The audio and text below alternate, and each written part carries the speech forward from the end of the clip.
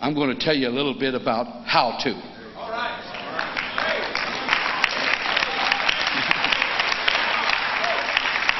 Praise God. If you like it, I will be pleased. If you don't like it, I'm not going to quit. Praise the Lord. Hallelujah. I want you to turn in your Bibles to the book of the Acts of the Apostles, chapter 2. Oh, I appreciated hearing that voice. Glad you're here, Robert. I love you. Where you been? Bill Cisco, there's been something that you've been wrestling with in the Spirit that you've been wanting to do in the name of the Lord. The Lord just spoke to me to tell you to do it, and that God will give you the foundation and the base in which to do it, and God will help you. God will help you to do the burden of your heart. All right. Acts chapter 2, beginning with verse 1. I'm going to talk today about the ministry of helping people receive the baptism of the Holy Ghost. Would that please you? All right. How to help people receive the Holy Ghost. Brother Pastor Anthony has testified that there was between 40 and 50 received the Holy Ghost here Sunday.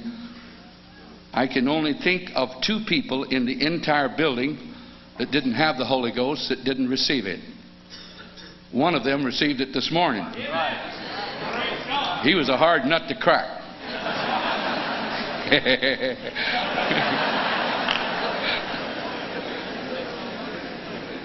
He was also military. Yeah. He didn't take good command. Brother Baker. He was military. He came in his uniform this morning. And he started telling me what he thought. I said, shut up, sit down. Yeah. You don't know what you're doing, and I do.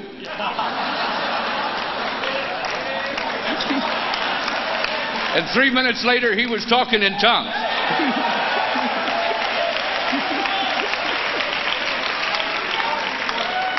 Now, let me qualify that.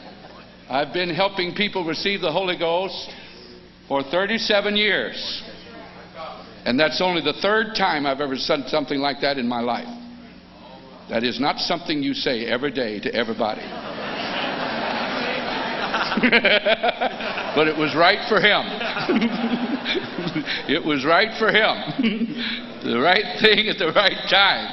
If you do that at the wrong time, the wrong person.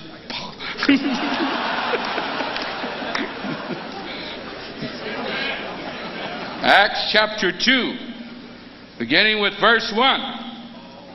And when the day of Pentecost was fully come, they were all with one accord. That's where we miss it so many times. It's uncanny the stuff that we talk about during an altar service. In my Holy Ghost rallies, I almost hate for preachers to show up because they talk their business while I'm over here wrestling trying to pray people through the Holy Ghost. And you'll do it right in the altar. Y'all think you can take this today? Good. And suddenly there came a sound from heaven as of a rushing mighty wind, and it filled all the house where they were sitting. And there appeared unto them cloven tongues like as of fire, and it sat upon each of them. And they were all filled with the Holy Ghost, and began to speak with other tongues as the Spirit gave them the utterance. Chapter 8, verse 14. Now when the apostles which were at Jerusalem heard that Samaria had received the word of God, they sent unto them Peter and John, who when they were come down prayed for them that they might receive the Holy Ghost. For as yet he was fallen upon none of them, only they were baptized in the name of the Lord Jesus. Then laid they their hands on them, and they received the Holy Ghost. Chapter 10 and verse 44. While Peter yet spake these words, the Holy Ghost fell upon them which heard the word. And they of the circumcision which believed were astonished, as many as came with Peter, because that on the Gentiles also was poured out the gift of the Holy Ghost. For they heard them speak with tongues and magnify God. And chapter 19 and verse 1. And it came to pass that while Apollos was at Corinth, Paul, having passed through the upper coast, came to Ephesus, and finding certain disciples, he said unto them, Have you received the Holy Ghost since you believed? And they said unto him, We have not so much as heard whether there be any Holy Ghost. And he said unto them, Unto then, what were you baptized? And they said, Unto John's baptism. Then said Paul, John verily baptized with the baptism of repentance, saying unto the people that they should believe on him which should come after him, that is, on Christ Jesus. When they heard this, they were baptized in the name of the Lord Jesus. And when Paul had laid his hands upon them, the Holy Ghost came upon them. And they spake with tongues and prophesied. And all the men were about 12. Would you worship the Lord with me? I worship you, Lord Jesus, and I adore you, Almighty God. I praise you. I worship you. I honor you. I glorify and magnify your matchless holy name. Blessed be the name of the Lord Jesus Christ. I worship you. I thank you, Lord Jesus. Glory to thy name, Almighty God. Hallelujah. Hallelujah. God bless you, and you may be seated. If you will allow me, I'm going to let the Word of God be the basis for the concepts that I present here today, rather than what might be our tradition.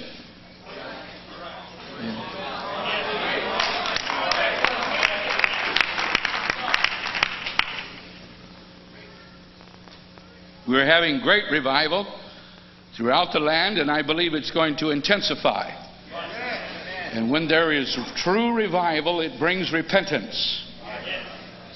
When there is true revival, it causes people to quit their sin. When there is true revival, it brings the power of God to heal the sick.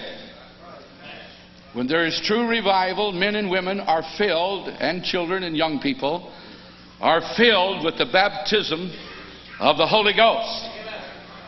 And we're experiencing more and more revival all the time. We're seeing more healings than we've ever seen before. In my own ministry in the last couple of years, I probably have seen more miraculous healings than all the rest of my ministry put together. God is intensifying in these days just before the coming of the Lord Jesus Christ. And so many are taking a hold of this. I'm especially proud of our young men and our young preachers that are so hungry for God. They're not going to accept anything except an Acts of the Apostles ministry. We're going to have it. We are going to have it. Praise God. We're not going to accept anything less than that. And I'm happy about it. Praise the Lord. I want to talk to you a little bit about this ministry of helping people receive the baptism of the Holy Ghost. There are great downpours of the Holy Ghost, very, very possible. Just recently, a neighboring pastor of mine, Brother Hall, who's here today, would you stand, Brother Hall, went with me to this meeting, and the pastor called and said, Brother Cole, we're baptizing a lot of people in Jesus' name, and we need help that they might receive the Holy Ghost. And I said, well, I don't have but one day off, and it's my rest day. And I'm trying to do what Sister Mickey Mangan taught this morning, having a rest day. He said, well, one day is all I need. Well, he persuaded. So we went for a Holy Ghost rally. His sanctuary would only seat 300 people. And they were having such a move of the Holy Ghost, move of God, of repentance and baptism, that they had moved into their gymnasium. There was probably 600 people present in that service. I preached for 12 minutes. 12 minutes. You don't pray people through after preaching an hour and a half.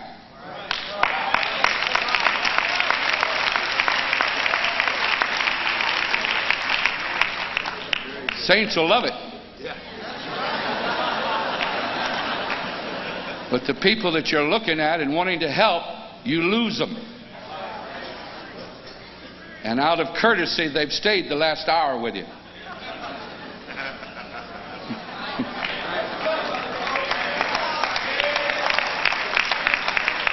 I preached 12 minutes, gave an altar call, and over 100 people came to the altar. And God filled 99 of them with the Holy Ghost in that one single service. Amen.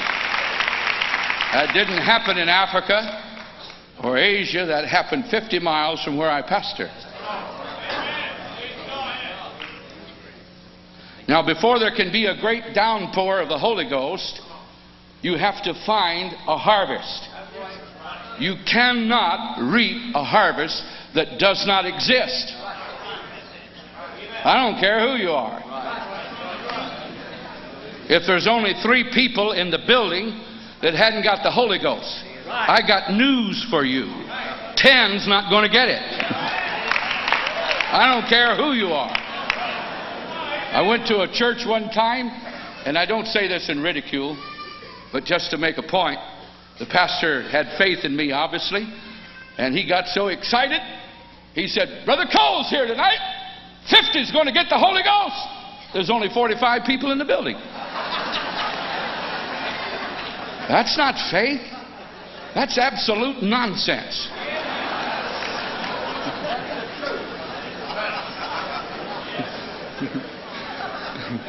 Is this what you need? Is this okay?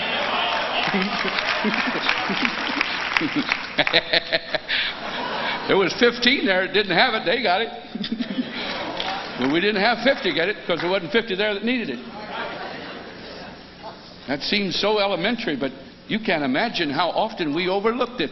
It's amazing what people get in the pulpit and say before you come to the pulpit and set the stage for you that is so totally ridiculous.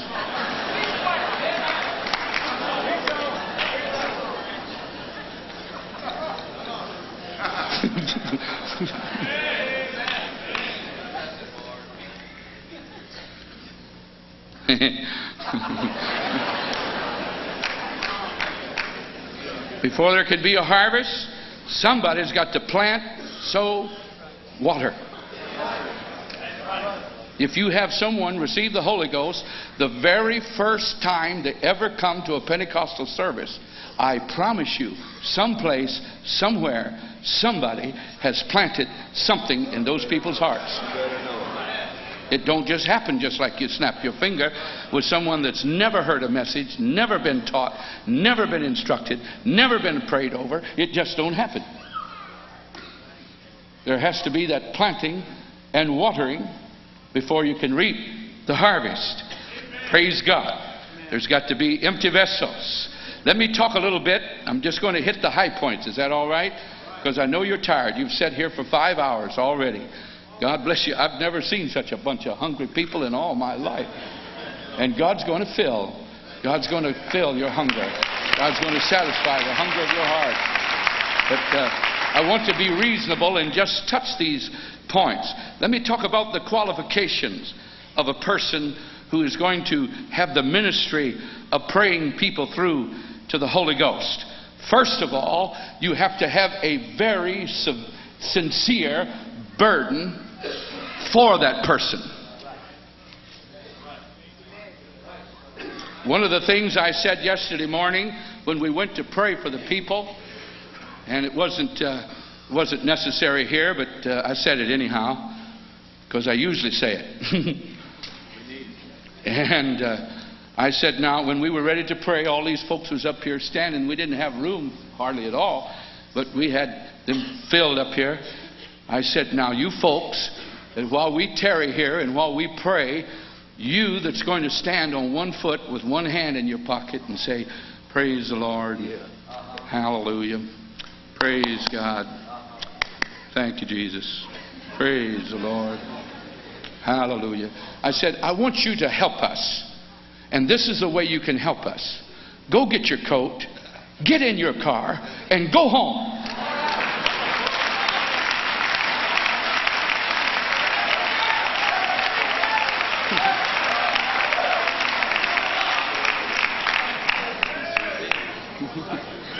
Nobody went. Praise the Lord. But there is absolutely nothing that hinders an altar service more than someone that has the Holy Ghost. Now, if you don't have the Holy Ghost, you can't affect nothing. We can override 1,000 of you.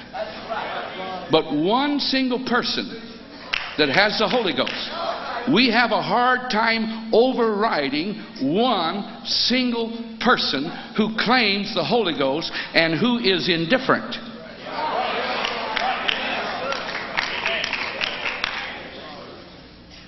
And there must be that tremendous compassion and burden in order to be qualified to pray people through to the Holy Ghost. It's not necessary to be a preacher. Some of the most qualified people we have are lay people that's never ever preached a sermon. Praise God. Just to have that burden and the zeal for it. Thirdly, it's important to have faith that they're going to receive the Holy Ghost. This brother that came in this morning, Brother Hall, went in with me to pray with him. And after he started speaking with tongues, why, we invited quite a few to come in and shout with us. But we went in, and this man was saying, when we began to instruct him, and he said, I am so full of fear. I don't believe this is going to happen. I said to him, I believe it's going to happen. So you quit worrying about what you believe. It's going to happen. You, sir, and I've only got 30 minutes to do this, because I'm going out there to hear that speaker. I'm going to hear Sister Mangan, Mickey Mangan this morning, and I've only got 30 minutes, and I'm going to walk out of here, and you're going to walk out of here, and when you walk out of here, you're going to be talking in tongues. Now, you cannot fake faith. Now, if I didn't really feel that, I was standing there lying to that guy. But I wasn't lying. I knew he was going to get the Holy Ghost. And you cannot project faith if you don't have it. And faith is like a radio signal. You transmit it, you transmit faith like a radio signal. And you transmit doubt in exactly the same way. Now let me prove it. Have you ever been working around the altar and someone comes through speaking in other tongues and the joy of the Lord is upon them and they're just speaking in tongues, and sister so-and-so or brother so-and-so is way in the back and he is a doubter, he's paid no attention, no interest whatsoever, but here's the shout and here's the victory. So he runs down the aisle to check them out, to see if they really got it or not. See if they got the real thing or not, and see if they're really speaking with tongues. And the minute he gets up there and sticks his ear in, that person stops speaking with tongues. I'll tell you why. He has transmitted doubt. Didn't say a word, but his spirit was transmitted. And faith is transmitted in exactly the same way. When you're praying with someone, it's important that you believe they are going to receive the Holy Ghost.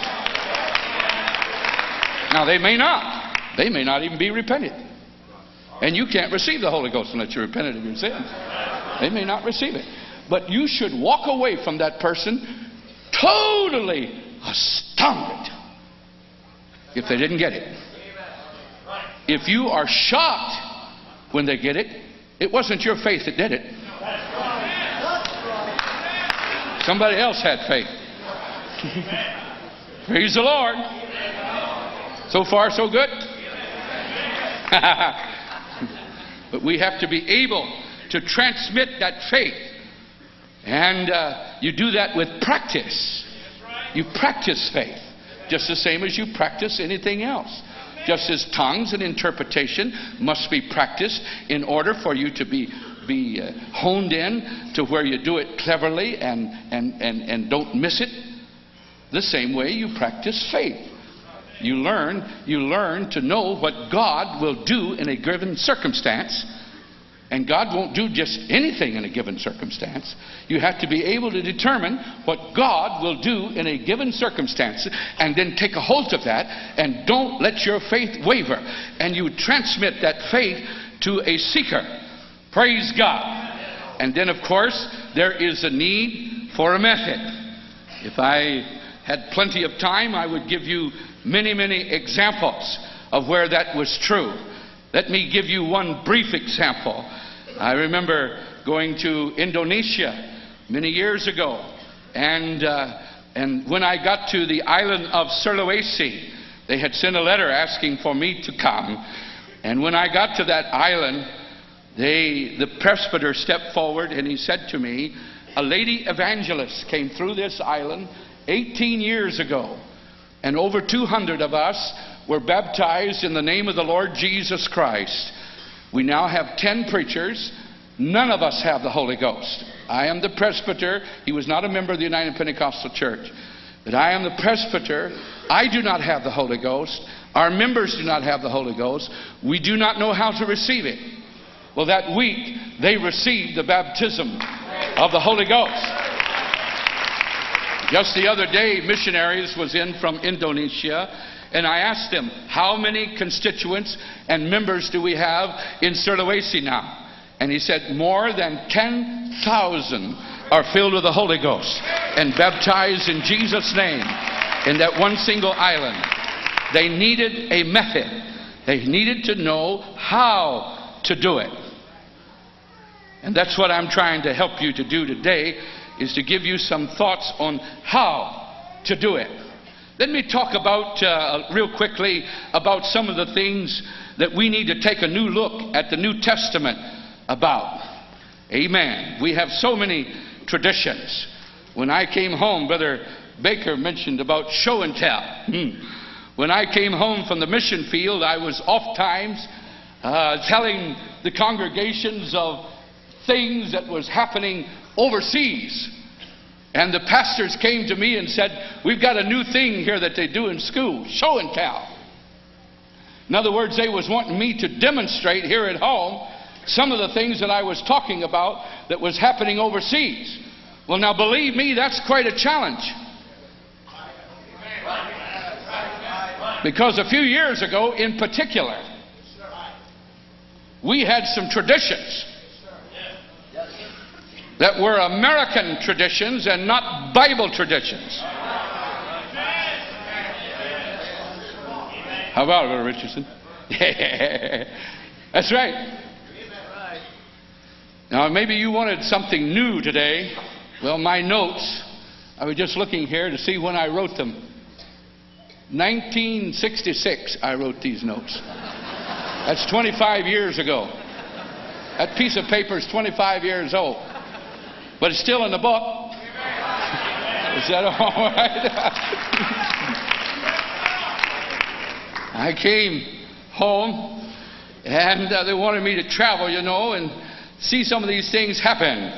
Well, I hadn't been home very long till I went to a camp meeting, And there was a man, I seen him get the Holy Ghost. He spake with other tongues. And the joy of the Lord came upon him. And this is the way he got it. He was down on his knees like this. Now, I don't know who started that. It sure wasn't the Apostle Peter.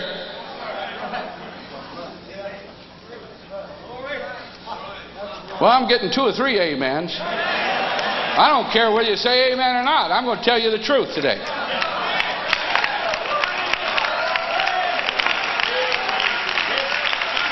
It wasn't the Apostle Paul. I think it was John Wesley.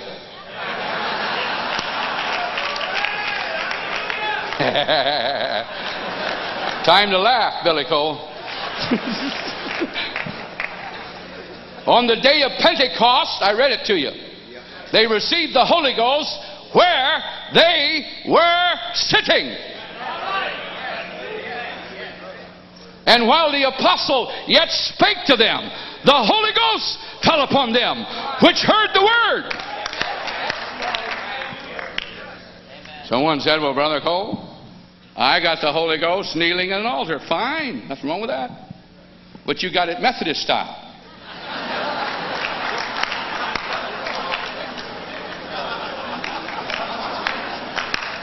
Praise the Lord.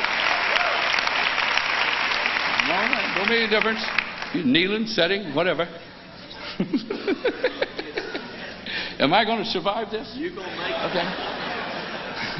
You know, I'd hate for someone to collect my credentials. Yeah.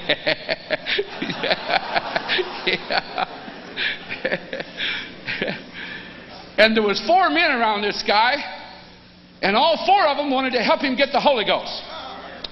One of them had a hold of his left wrist in an absolute death grip. It's a wonder that poor man's hand hadn't withered and died. And with his right hand, he had a hold of his left elbow, and he was leaping and shouting, "Hallelujah!" And he would nearly tear that poor man's arm right out of his shoulder. But he wanted to help him get the Holy Ghost.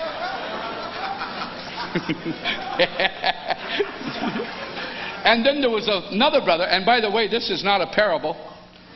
It really happened. Just like I'm telling it. There was another brother behind him, and he wanted to help him get the Holy Ghost. And you talking about a massage. He was rubbing him up and down. I don't know what the poor man would have done if it had been ticklish. I don't know if he was putting him in joint or out of joint, but I'm telling you, he was different than he was when he came. And then there was a 4th one on the other side of him. He wanted to help too. And he was giving him this. Right in his ear.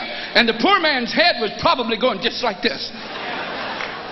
And the 4th one was in front of him, had his hands on top of his head, giving him this. It's a wonder he hadn't have broke his neck. Believe it or not, that guy got the Holy Ghost.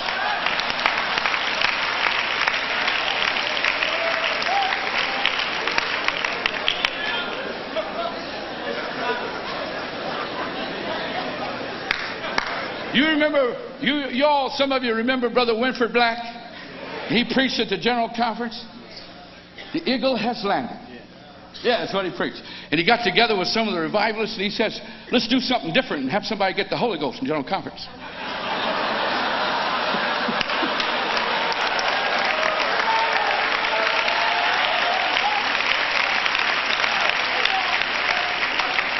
And there was about 100 got the Holy Ghost that night. But I seen one group of men, there was about 12 men, had this one guy, honest to God, I'm not making this up. They had one man in between them, and they were throwing him one to the other. And one of them got so excited, Brother Cisco, he hit him in the back with his fist. And he started talking in tongues.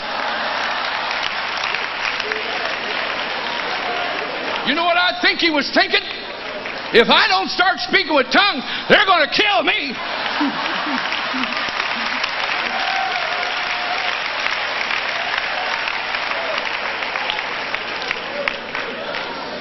has happened? The devil has stolen our faith. And we have substituted physical exercise for faith. And physical exercise is no substitute for faith. Have faith in God, and God will pour out His Spirit. Oh, hallelujah. Praise be the name of the Lord. God will do it.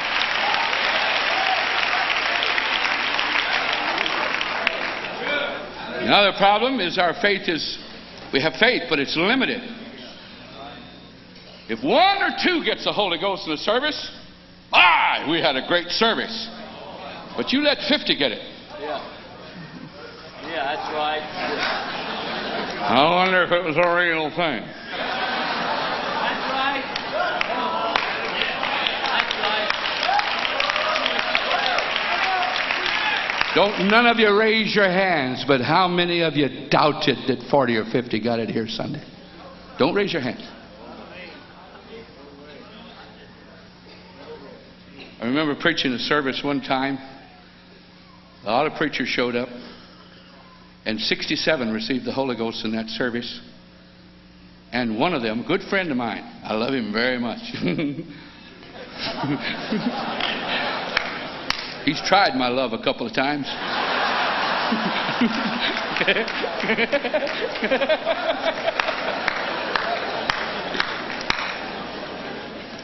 I overheard him say to somebody, "It couldn't be God.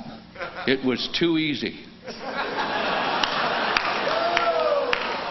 Hey, that poor man would have had a nervous breakdown on the day of Pentecost. That's right. When 3,000 got it in one day. Praise the Lord. I haven't seen it yet, but I believe with all my heart I'm going to see 3,000 get the Holy Ghost in one service. I believe it with all my heart. I believe I'm going to see it. Praise God. So our faith is limited. Amen. Another problem we have is that we demand, not only do we demand repentance, but you've got to repent at our altar, or your repentance don't count.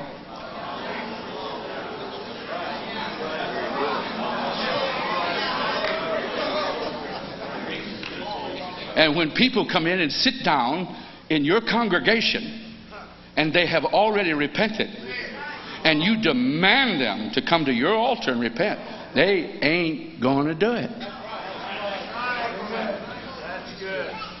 They're not going to do it. They're not going to do it. Amen. Remember one time when I was founding the work in Wheeling, West Virginia. It's the northern part of West Virginia. And we were having revival. Brother Lee Stone King came in those days. And boy, we had a time. We started out with 20 members. 20 members. And 67 got the Holy Ghost in that one meeting.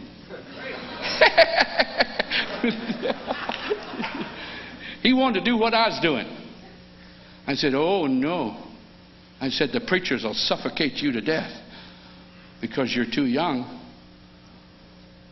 So we developed a whole new method. He's still using it today. I bulldozed my way through. Some of you tried to suffocate me, but I'm still breathing.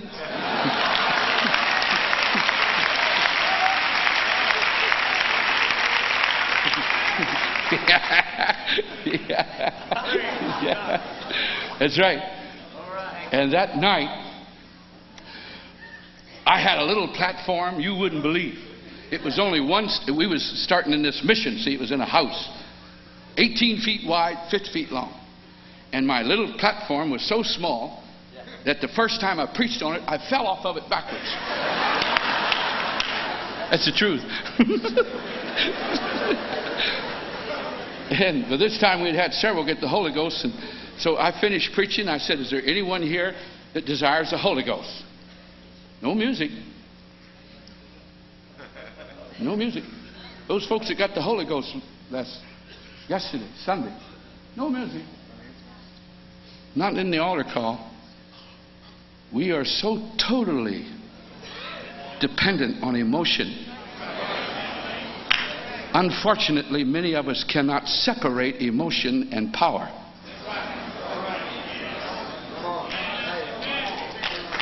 I wished I had a long time to talk about that.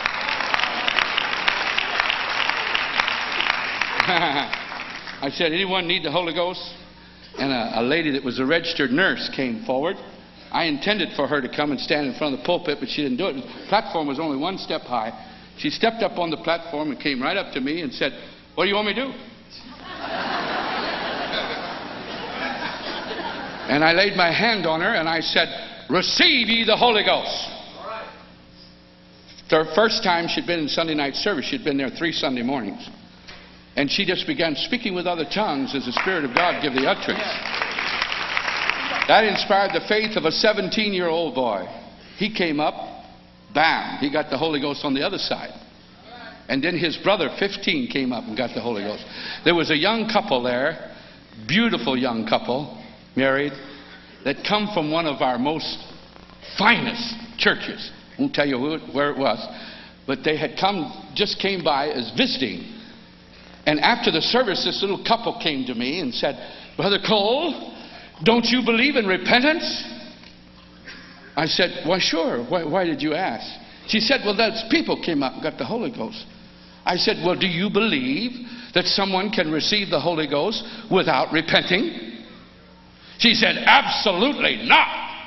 I said, well, what's your problem then?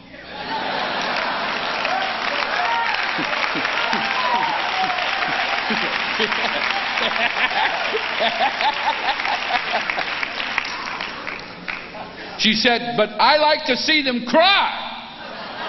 I said, oh, I see. You see, young lady, this service was not designed to entertain you.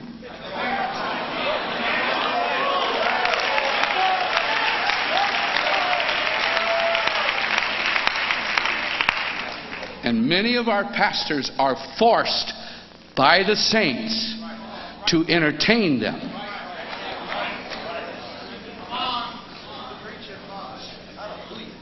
Now, you can't just suddenly be entertaining all your life and then suddenly stop. You have to wean them saints off of that. Or you'll clear the pews.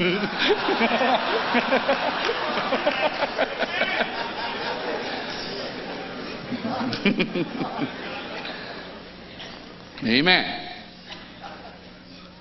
Another thing we do is we ask, did you receive the Holy Ghost? Now, when you're having real revival, you're going to have people get the Holy Ghost that doesn't know Genesis from Revelation, that owes absolutely nothing. I was in a service one time, and quite a few got the Holy Ghost, and I was helping them to understand what had happened to them. And this one sister that didn't get the Holy Ghost, she said, I don't have to have anybody tell me to get the Holy Ghost. I said, of course not, woman. You've been in the womb of the church for 18 years. You'll know when you get it.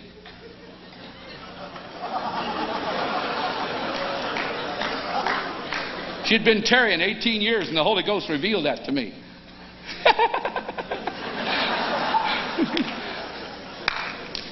But if you've only been there 18 minutes, you're not going to know what's going on. If some people would do their new babies the way they do their new converts, when their grandpa, grandma, or mama or dad, they'd go to the nursery in the hospital, and when the nurse would hold the baby up, you'd take it in your hands and say, baby, are you born? And because the baby wouldn't even pay any attention to you, you'd say, he's not born. Let me tell you something.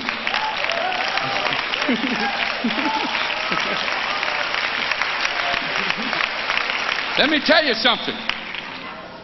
If you're a mama and you just had a baby, and you don't know it, you're dumb.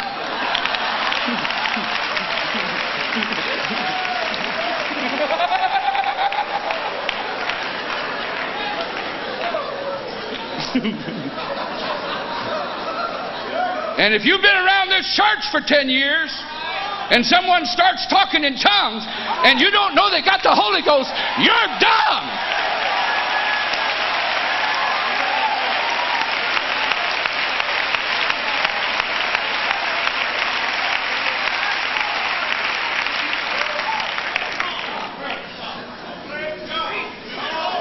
But what do we do? They stand there and talk in tongues for half an hour, in 5 different languages. And then we all stand and wait. Come on, say it. And just because they don't say, I got the Holy Ghost, we all go home believing they didn't get it. That is dumb.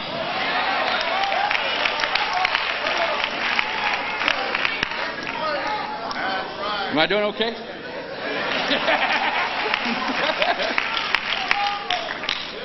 What do? Turn to the 10th chapter of Acts and read. For they heard them speak with tongues and magnify God. And Peter said, can any man forbid water that these should be baptized who have received the Holy Ghost? He said it. He told those people they had got the Holy Ghost. I know I'm working on a holy cow right now, but I intend to kill it before Jesus comes.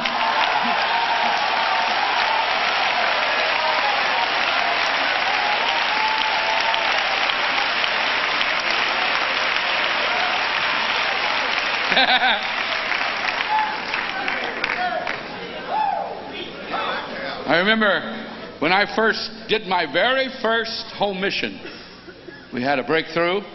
16 Methodist people got baptized in that first month of revival. And then we had 3 of them receive the Holy Ghost. And the first one was Sister Smith, an elderly lady. She had a son that had been shell-shocked in the military. And he would run away from home. And she was terribly troubled about him. And in her troubled spirit, she fell and sprained her ankle. And we practically carried her to church. But God chose to fill her with the Holy Ghost that night. And that was the very first person, not only in that church, but in that county, to ever receive the baptism of the Holy Ghost of any denomination. That was the first one. Amen. And she was healed. Her ankle was healed. We had carried her in on a chair. And she was up walking the floor. She is hugging everybody that would let her hug them. And talking in tongues.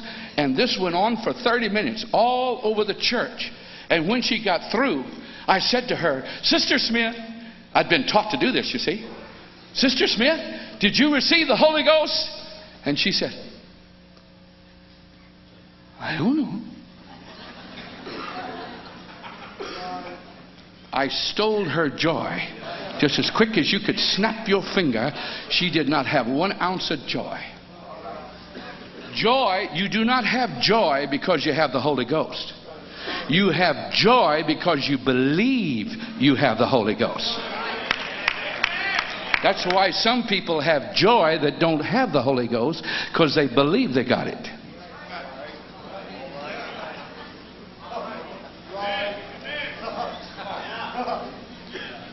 Joy comes as a result of believing you have God's Spirit living inside of you. And when you convince them or put a doubt in their mind, whether they have it or not, the joy is instantly gone. Amen. I must hurry. There's a lot of stuff. Boy, here's a sacred cow. We hear them talk in tongues, and the joy of the Lord. And we ask them, this is what I usually ask, did you speak words or sentences that you could not understand? And they say yes. Then I'll turn to a saint of God who has witnessed and who understands our language. We do have our own language. Did you hear them speak with tongues? Oh yes, I heard them speak with tongues. Then I will read to them the 10th chapter of Acts and explain to them what has happened to them. But there's always somebody that will say, I am not satisfied. That brother said that to me this morning after talking in tongues for a long time. He said to me, I'm not satisfied. I said, how in the name of God can you be a member of the Pentecostals of Alexandria and ever be satisfied?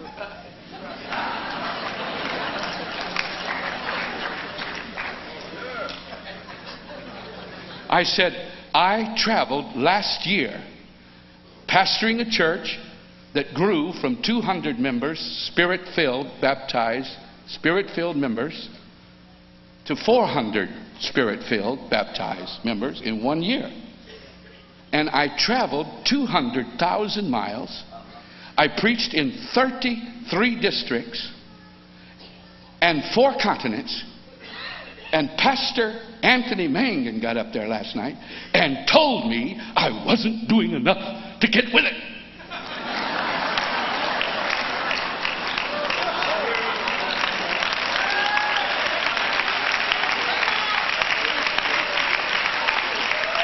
I said, how in the name of God are you going to be a member of this church and ever be satisfied?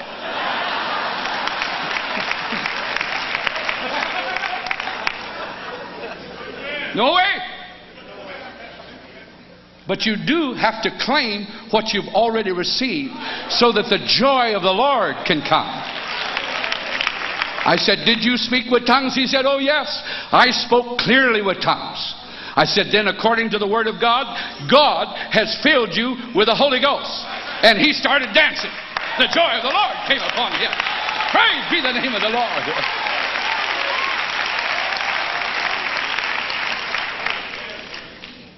I remember I love to go and work with Brother Price out in California. He's one of my favorite people. And I preach in his church at least once a year. Every time I can get a free ticket. He don't want to pay my airfare.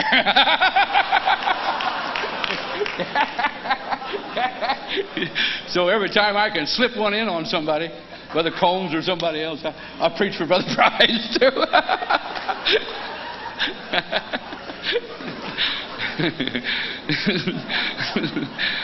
Anyhow, I was out there for Holy Ghost rallies once. We did 11 nights. And 1 night in each section. And 181 people received the baptism of the Holy Ghost. And I remember in Sacramento, in those days I used to have them sit on chairs. Boy, that just blew the UPC's mind. Just blew them away. You talking about miracles. I never lost my credentials.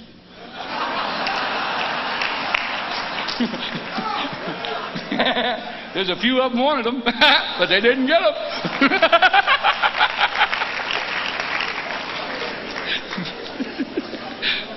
And I had them sit on chairs, see? And there had been 8 received the Holy Ghost, including this sister. I believe her name was, right here it is, Whitmore, Sister Whitmore. She spoke in tongues so fluently and all of that. And so I stopped them all. I used to get a lot of flack for that too. But what's the use of letting people go in the wrong direction 50 miles an hour? If they're going the wrong way, stop. Make just a little adjustment. Go again. Praise the Lord. I wasn't trying to control the Holy Ghost. Trying to follow the Holy Ghost. Trying to be sensitive to these people's problems and needs. And so I said to the convert, did you speak words or sentences that you could not understand? Yes. And I asked those that was witnessing, it's good to always have at least 2 witnesses. It's good for the pastor to witness. It's good for the pastor to hear them speak with tongues. So he'll have confidence in their experience. Very important. Not always possible, but very important. And so I would have them witness. Did you hear? Yes. 2 or 3 witnesses for each one of them. I said, all right, you would stand. And 7 of them stood. This sister that I had heard myself did not stand. And I said to Sister Whitmore, did you not speak words and sentences you couldn't? Oh, yes. Just as soon as we started worshiping God, I don't know what I said. It was just all kind of things I said. I said, well, why didn't you stand? She said, because I am not satisfied. I said, oh, I see. You are not satisfied. I said, why? She said, and she knew the answer. She said, because Sister so-and-so said, when you get the real thing, it'll knock you down.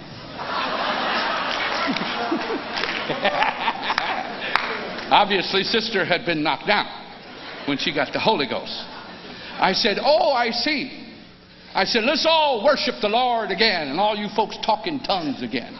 Brother Price laughs about it till this day, because he was standing right behind her, and he heard what I said to her. And she put up her hands, and she just started speaking with tongues, and I had taught them to relax. We teach people, put your hands up like this, and your arms get so tired that all you can think about is, my God, my arms hurt.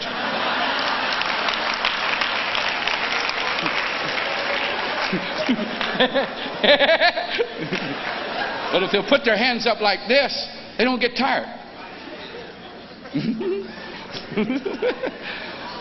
And I had taught them to open your hands. Some people grit their teeth. All of that resists the Holy Ghost. It really does resist the Holy Ghost. And so I taught them to relax. You can't imagine the flack I got over using the word relax. I survived that too. I told them to relax. And so I said to her, she was talking in tongues. I said, now, tighten your fist real tight. And boy, she tightened her fist, and she was talking in tongues. And when she tightened her fist, out of that chair she went and hit the floor, just bam, just like that. She said, that's it, that's it, that's it.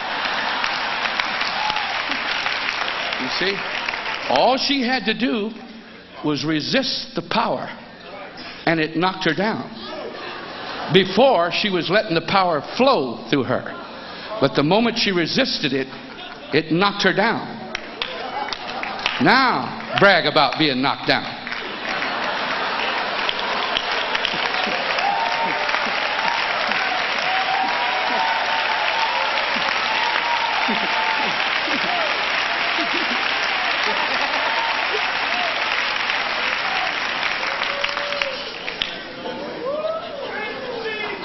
Hallelujah. The Bible doesn't say that you'll be knocked down. The Bible says that you shall speak with other tongues. And there's some of us saying, they may talk in tongues, but they haven't got the real thing. I warn you, be careful, lest you blaspheme the Holy Ghost.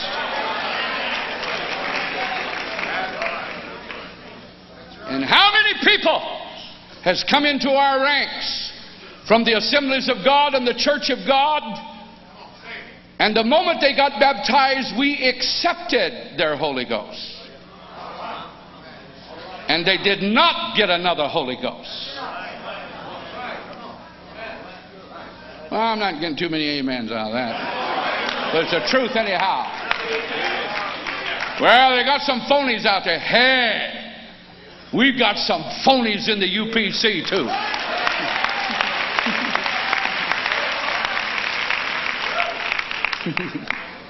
Praise the Lord. Am I going to survive this? Yeah. You're going to make it. Oh, I love this. We demand a great demonstration of emotion, or we don't accept. What are you going to do when a surgeon receives the Holy Ghost and he has been taught that the minute his hand shakes, he is dead and done?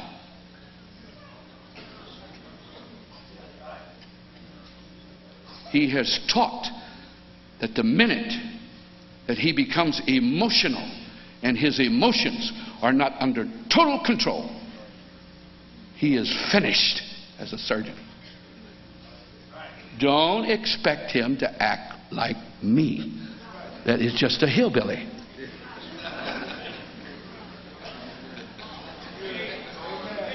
And until you learn that concept, you're not going to have nothing but converts like me.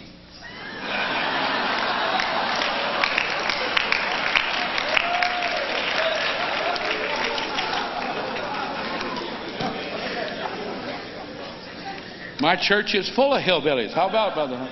Because I'm one. You reproduce after your own kind.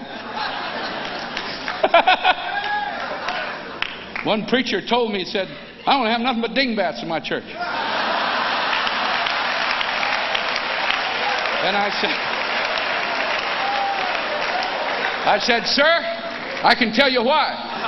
You reproduce after your own kind.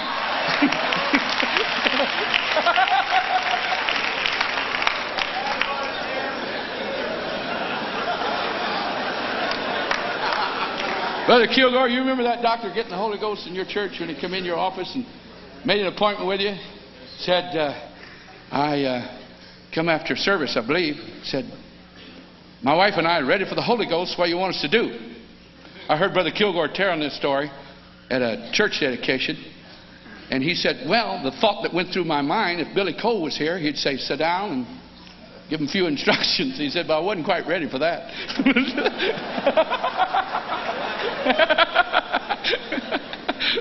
So I told him to stand. And they went on to say, we have repented. And he laid hands upon them and pow, both of them got the Holy Ghost. Is that the way it was? They both got the Holy Ghost. If we're going to see a variety of people that we're not used to working with get the Holy Ghost, we're going to have to start tolerating different kinds of emotions.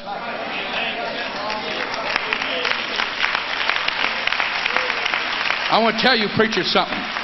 You guys that are teaching and preaching, unless you dance and run, you haven't got the Holy Ghost. I'm going to tell you something. You don't know what you're talking about.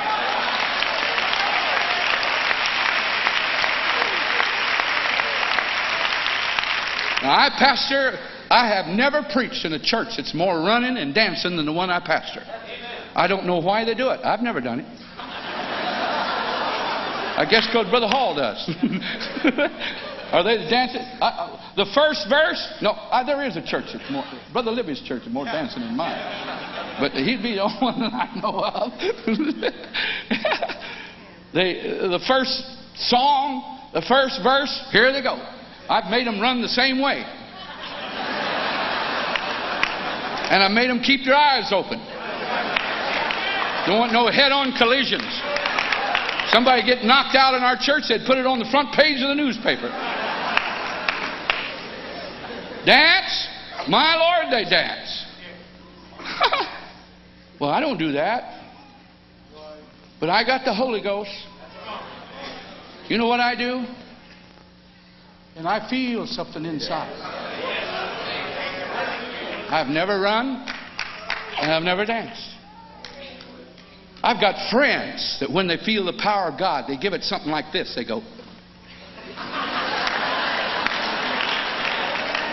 hey, I have never felt that in my life.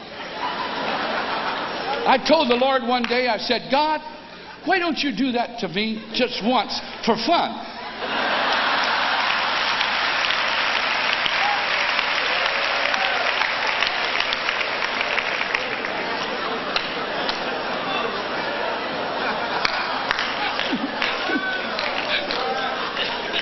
But I got the Holy Ghost.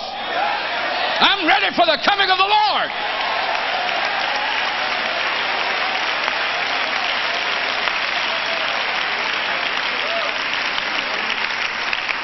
Praise God. I need to hurry on. Another thing is that we get around the altar and we start working with somebody, and everybody say, Brother Cole is teaching. Brother Cole is not ridiculing. I hope you really mean that. I'm not ridiculing the people of God. I'm trying to teach. But we get around and get to praying with someone. and we get off into some ninth heaven somewhere, and we're praying with someone to get the Holy Ghost. We close our eyes and we pray. It's been so many times I've come by and I've said to the people around them, have they spoke with tongues yet? I don't know. Praise the Lord.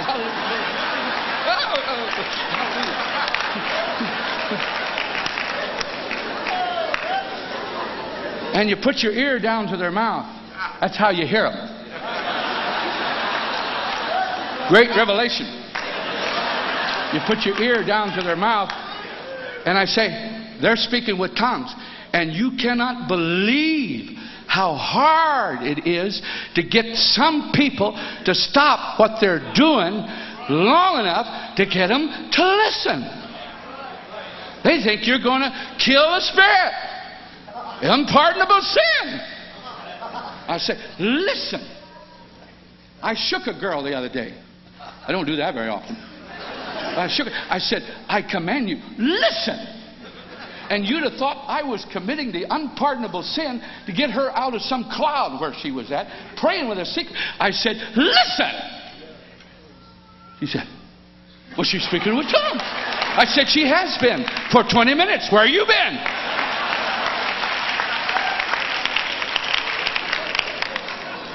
Now, here's the problem. Someone speaks with tongues for 20 minutes in 5 different languages, 4 different continents, and we haven't heard it. And then they start cooling off a little bit, and when they start cooling off, we start cooling off a little bit, and we say, now, sister, come on, sister, let him come in. Hey, dummy, he's been in for 20 minutes.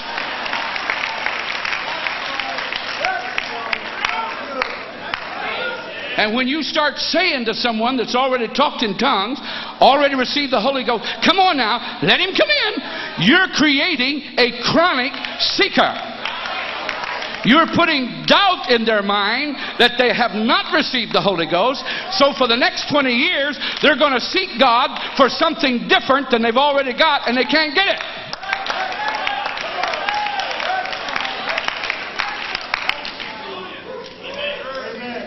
Praise the Lord. Time to laugh, Billy Cole.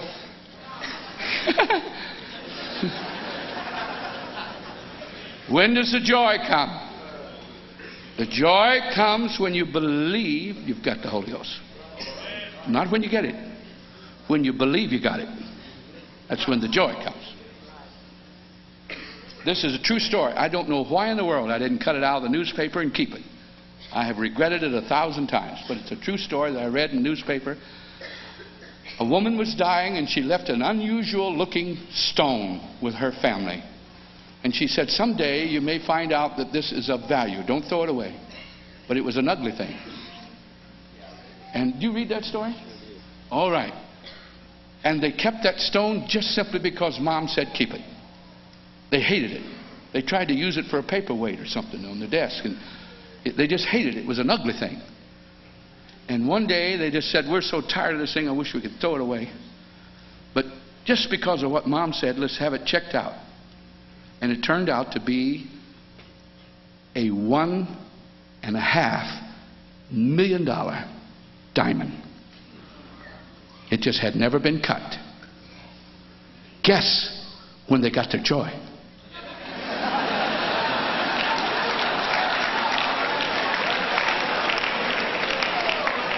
They didn't get it when they got the diamond.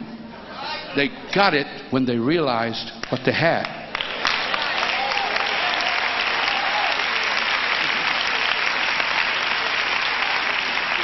And many times, people get the Holy Ghost and don't know what they've got. And that's the reason why we sing sweeter as the years go by. Because you learn what you have. Learn what you have. How do you pray with a seeker? Let me go through this real quickly. First of all, don't put your hands on people too quickly. Wait until the anointing comes upon them. Don't put your hand. You don't put your hands on people to bring the anointing. Now, we've done that even for praying for the sick. We pray for every Tom, Dick, and Harry every time that every Tom, Dick, and Harry ask us to do it. They'll come and grab you by the coat. You're working the altar, and you're an experienced professional.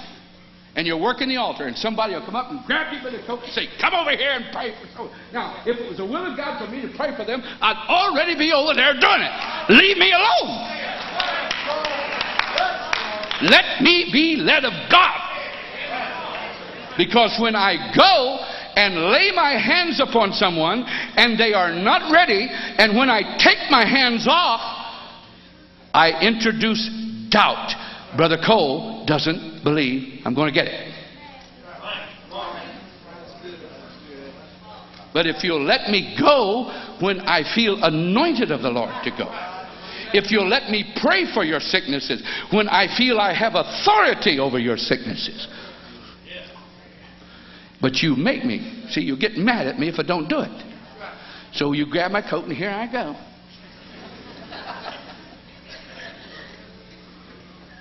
And you all do the same thing. Well, how are we going to quit? You're going to start weaning the saints off of this stuff.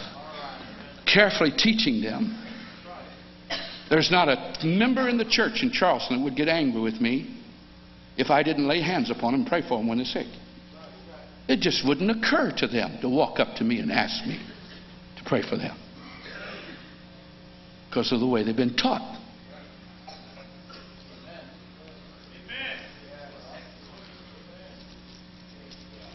First of all, I've taught the church that they pray for each other. Scripture says that believers, they shall lay hands on the sick and they shall recover. So we have all the elders to come and stand in the front. They come and they want healed. They want healing. They come and stand. And then I ask for believers to come. Lay your hands on. That's when 90% of our people receive the Holy Ghost. Right there. Right there. Amen. But when you're anointed, you lay your hand on when you realize that they are anointed. When faith comes into your heart that they're going to receive the Holy Ghost, lay your hand upon them. And don't lay your hand upon someone like you think they got leprosy or something.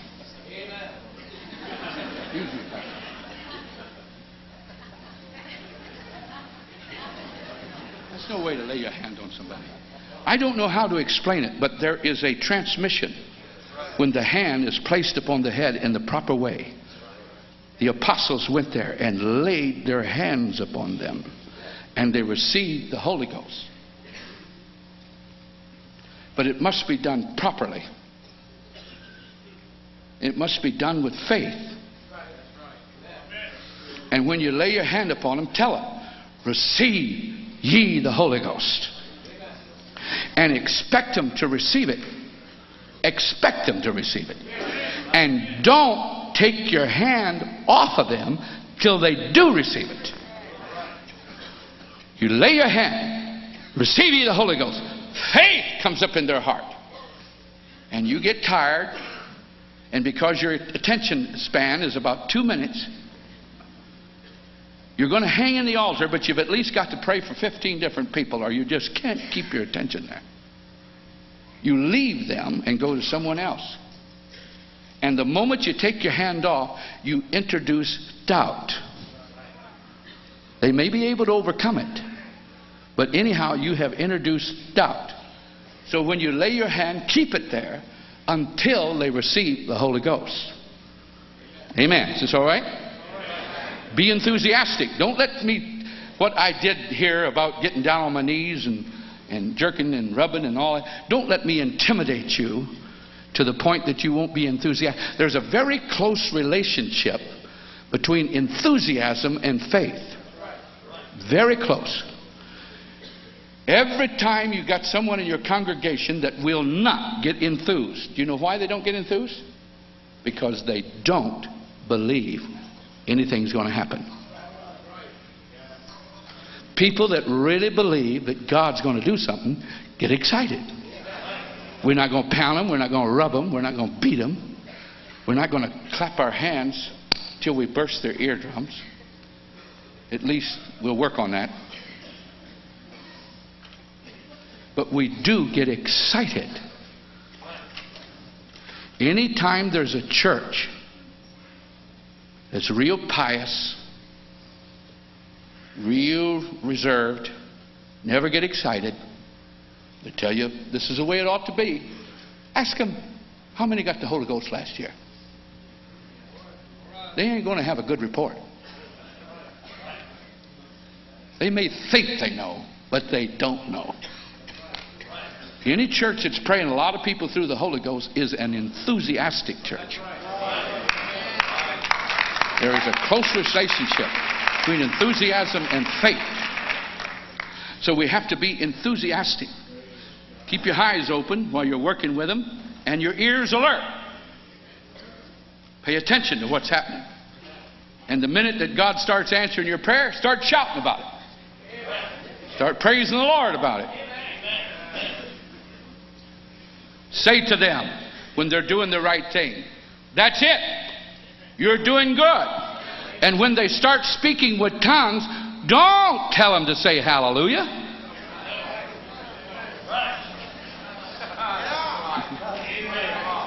You can't imagine how many people's talking in tongues and somebody will say hallelujah. What for? They're already speaking in tongues. What are you supposed to say? That is speaking in tongues. And that is not, I don't care what you've been taught, that is not the unpardonable sin. If they are speaking in tongues and you've got enough sense to know they're speaking in tongues, there is nothing wrong with saying you are speaking with tongues. They don't know what they're doing. If they've just come in off of you're having great revival and just come off the street, they don't know what they're doing. Now, if they've been in your Sunday school for 2 years, they know everything. They even know about the 10% tax.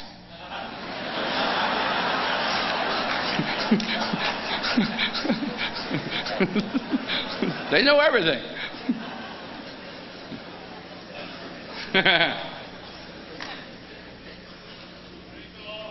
Say, you're doing good. That's it. Give your voice. Give your voice. You must speak. This is not the way to get the Holy Ghost. I'm not ridiculing. You won't speak with tongues doing that. You have got to speak. And the Holy Ghost fell upon them. And they began to speak with tongues. They spoke with tongues. Spirit gave the utterance, but they spoke. You cannot speak with tongues unless you're willing to speak. You have got to speak. Praise the Lord. Hallelujah. Once they speak with tongues, tell them they're speaking with tongues. And say, continue to do that. You can stop the real thing. I don't care if you are speaking with tongues. As the Spirit of God gives the utterance, if you decide you want to stop it, you can stop it. Not because I have any great measure of the Holy Ghost, but because I have learned how to yield to God. People who speak with tongues easily, that does not mean they have more Holy Ghost. That means they have learned how to submit. And I have learned how to submit. And I'm not going to do it. But I could just start speaking with tongues this very instant, and it would be real. And I can stop it when I please. And it is real. You can stop speaking with tongues even though it is the real thing. So you have to keep speaking. Encourage them to keep speaking. Is that all right? Hallelujah. Hallelujah. Amen. The instructions, let me go through them real quickly. First of all, desire with all. First of all, you know you got to repent. You can't get the Holy Ghost if you haven't repented. But assuming they've repented, desire with all your heart. And you can talk about that 5 seconds, or you can talk about it a whole hour, depending on what they need. Number 2, get your attention right on Jesus Christ. I have seen thousands receive the Holy Ghost, but I have never, ever give one single person the Holy Ghost. It's not mine to give. I cannot give it. So don't get your mind on me or anybody else. Get your mind right on Jesus Christ. And a childlike way to do that is just to visualize the Lord. Well, I don't know what he looks like. Your opinion's just as good as mine. Visualize. It helps you hold your attention. Thirdly, have faith that God is going to give you the Holy Ghost. Oftentimes I'll say, when you come in this building, you did not have it. I believe that when you turn and walk out of here, you're going to walk out of here with the Holy Ghost. And if you can convince them to feel the same way, they will receive the Holy Ghost. And fourthly, because of your faith, I want you to worship the Lord. The Holy Ghost comes in worship. I love you, Jesus. Praise the Lord. Hallelujah. Now, everybody say, Brother Cole is teaching. Brother Cole is not ridiculing. Let me show you how to say the highest word in our vocabulary to praise God is hallelujah. Is that right? Not another higher word. But I'm going to show you how to say hallelujah and beg. You cannot receive the Holy Ghost while you're begging. It's amazing what we put God through. Recently we had Christmas, and I would assume that at least some of you exchanged Christmas gifts. What if I'd have been with Pastor Anthony over Christmas, and he'd have got me a new Bible and put all beautiful wrapping paper on it and ribbon on it, put my name on it, and I seen it, and I would have fell down on my knees and start screaming at the top of my lungs. Oh, Pastor Anthony, give me this gift! Give me this gift! You'd have thought, my God, he's went crazy. And that's exactly what we do to God, and have done it for centuries. We humiliate God with our screaming and begging at the altar. God cannot respond to it and will not respond to it. He responds to faith, to repentance and faith. He responds to repentance and faith. Do you know that you can say the highest word in our vocabulary to praise God and beg? I'm going to show you how to do it. Now remember, I'm not ridiculing. Everybody say he's not ridiculing. He's teaching. Here's how you say hallelujah and beg.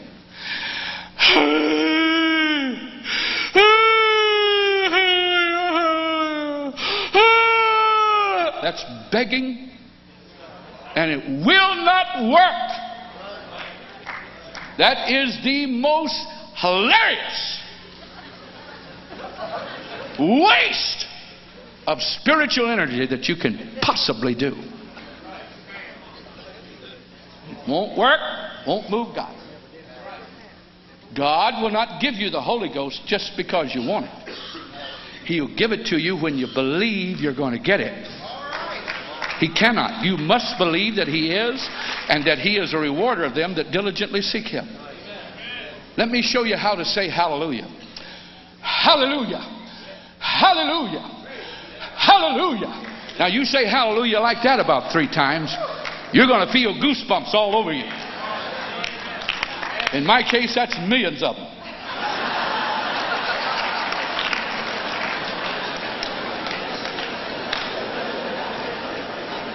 Desiring with all your heart, getting your attention right on Jesus Christ, having faith, He's going to give you the Holy Ghost, and because of your faith, worship.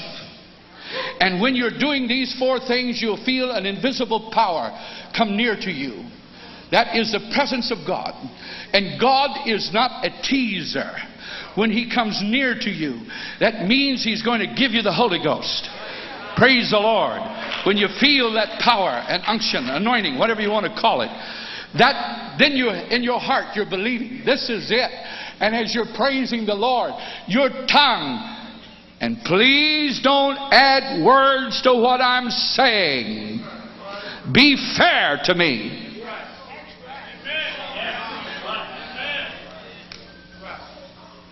And when you feel that, you're praising the Lord, and suddenly your tongue wants to speak words or sentences and sounds that you cannot understand. You must continue to give your voice Forget about saying hallelujah or praise the Lord. Let the Lord form the words, and He will begin to praise Himself in a language that you've never learned in school. And that's what we call speaking in other tongues.